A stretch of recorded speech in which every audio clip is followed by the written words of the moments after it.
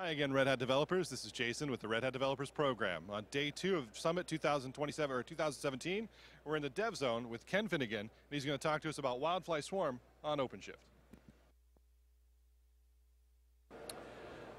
Hi everyone, thanks for being here. As Jason said, my name is Ken Finnigan. I'm one of the leads of the WildFly Swarm project, and I'm going to talk to you today about WildFly Swarm and running it on OpenShift. So I'm going to cover WildFly Swarm briefly. So what is it? We start with WildFly and Java EE, and we take a modern cloud application look at things, and we add some non-Java EE pieces to give us those extra cloud native capabilities we need. And one of the big differences with WildFly Swarm versus WildFly is we package things in an Uber jar, which includes your deployment, or the other option is to use what we call a hollow Uber jar, where your deployment is excluded. Now this has a slight advantage in that you can define all the pieces of WildFly Swarm you want and create a hollow jar that can be used with many different web applications. So it gives you a lot of reuse there. So WildFly Swarm is just enough app server. So as I said, we bundle your deployment, whether it's a jar or a WAR. And then we have what we call fractions, which define the pieces of WildFly that you include in your Uber jar. And so we can see on the right here, we've got a JAX-RS application, and we only bundle JAX-RS. We don't bundle EJBs or CDI if you don't use those things in your application. Along with the fractions inside the Uber jar, we have an internal Maven repository, which has all the dependencies the project needs. It's also possible to specify that you don't want to bundle those, but then you need a fully populated Maven repo locally to where WildFly Swarm is running for that to work. And then there's some bootstrap code in there as well to fire up the WildFly server. So fractions, I've already mentioned, but to go in a bit more detail, they enable different WildFly subsystems, such as InfiniSpan or Weld. But it's not just WildFly subsystems. They can integrate additional frameworks and services. So for instance, WildFly Swarm has a topology infrastructure for doing service registry and discovery. We can provide deployments that get added into the server as well, such as the Swagger UI or the Jalokia WAR. And using the WildFly Swarm fractions brings in whatever API dependencies might be needed. So in the case of the JAX-RS fraction, that'll bring in the JAX-RS APIs from Java EE that are needed to code your application. And we can also alter deployments and modify the behavior of the application. So we can do this with Keycloak, where we automatically propagate the bearer token through requests for you without you having to manually code it.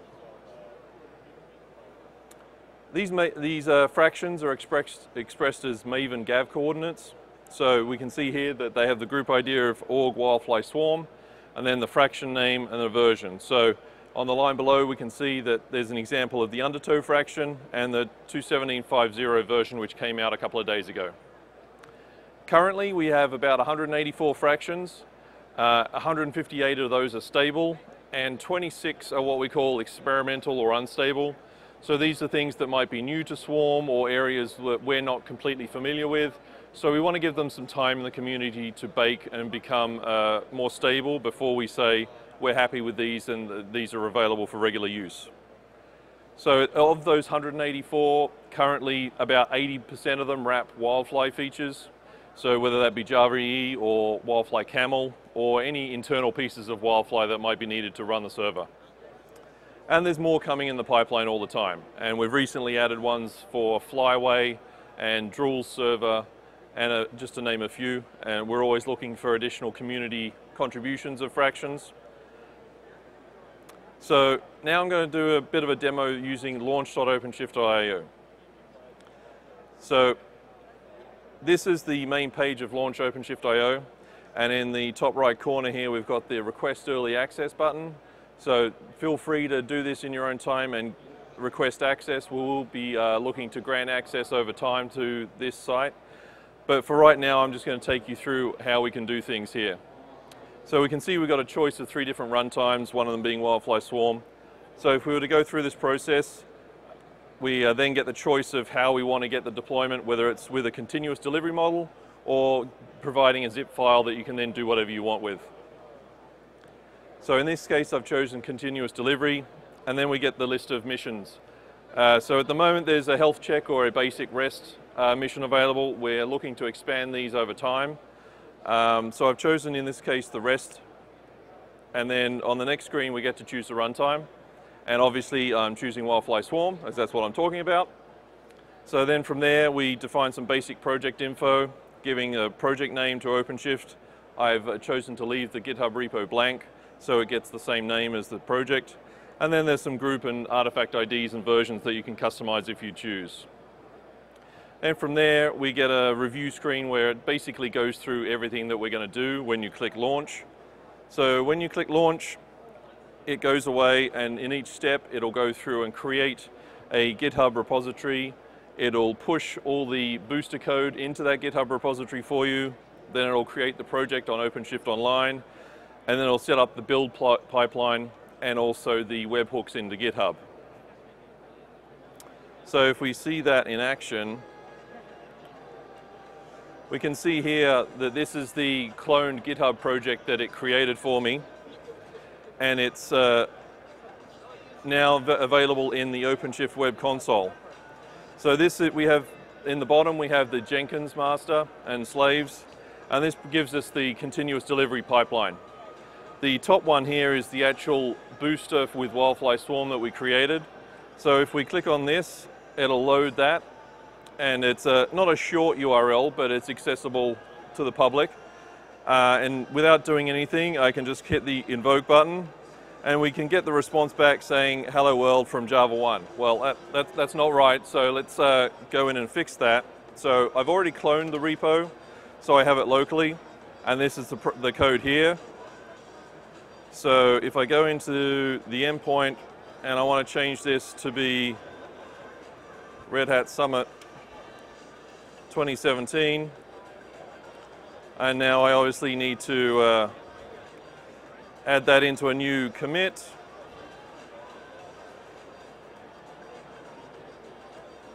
And then we need to push that up to the GitHub project. And then now that that's started, we can go back, and we should see over here that we've kicked off a new build process. So that's going through the continuous delivery pipeline, taking the changes we made from GitHub, and then going to push them back into the project. So while that's going on, it shouldn't take too long, hopefully. It's hard to know with OpenShift Online. Sometimes things are very quick and sometimes they're not. So at the moment, we've still got the old code running over here, and we can pass in names, and it works as it should. And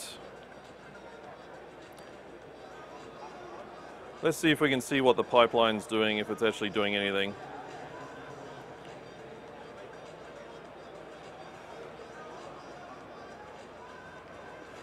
So it seems to be taking a little longer than it should to start. I'm not sure how much time have I got left, Jason. Oh, I'm fine on time? Okay.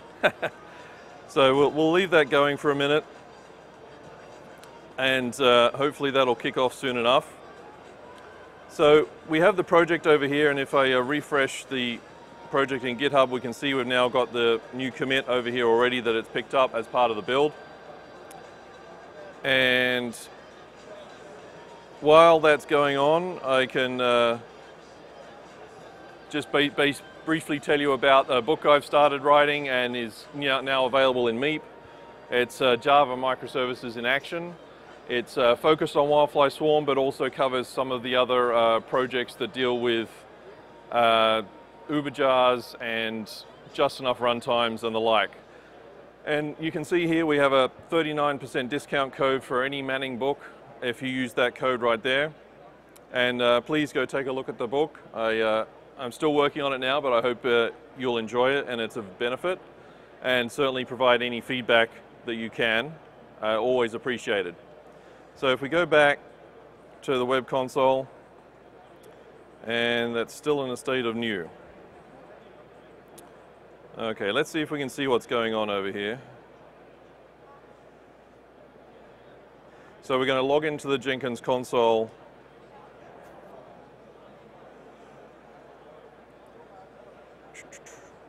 As you can see, I haven't done this before, so I'm just going to give it some access. Okay. For some reason, that hasn't started a build and seems to be working, but not working. So, not quite sure what's going on there. So we'll circumvent that for now, and I'll just basically show it running locally. So we'll start up WildFly Swarm. And of course, we're running tests as part of every build. So it's going to go quickly and run a test. Ladies and gentlemen, welcome to the Partner Pavilion Theater.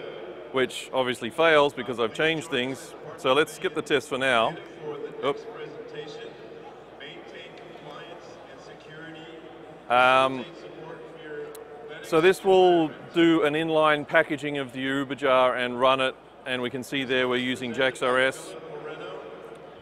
And now that's available. So if we go back to a browser and we hit localhost, we can make that a bit smaller. And that's a new version. So if we click invoke, then we can see now we've got the message of Hello World from Red Hat Summit 2017. We'll have a quick look over here, but I don't think, yeah, I'm not sure what's going on there, but for some reason that build didn't kick off properly. Normally it works, and it did work perfectly fine last night, so I'm not quite sure what happened in the meantime. So we'll just carry on, and that's pretty much it. So if there's any questions from anyone? No? Okay. Well, thanks very much for your time, and I hope you enjoyed it.